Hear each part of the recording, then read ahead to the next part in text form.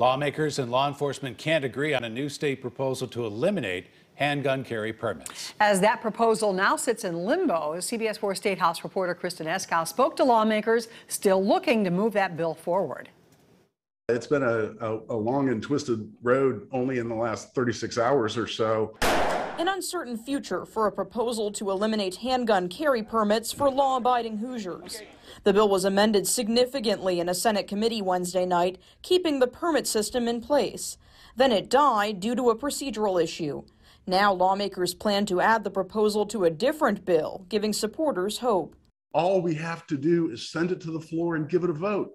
Let senators vote their conscience. Opponents of the idea say they hope to see Indiana preserve the permit process. The community doesn't support this. We just need our legislators to listen to their constituents. Republican leaders believe the proposal will still be heard on the floors of the Senate and the House this session. That's despite an impassioned plea from Indiana State Police Superintendent Doug Carter for lawmakers to drop the proposal. During his testimony this week, Carter criticized Republican lawmakers. But this is the problem with the supermajority.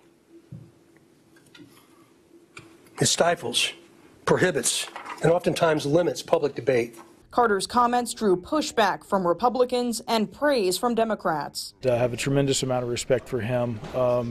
Was a little frustrated with that comment. I was disappointed in those comments. They don't reflect. We've had plenty of, this has been, as you guys all know, we've had countless hours of committee hearings on this subject, countless hours. This so-called permitless carry, it's against law enforcement. Let's be real about it. From the Indiana State House, Kristen Eskow, CBS 4 News. Kristen, thank you.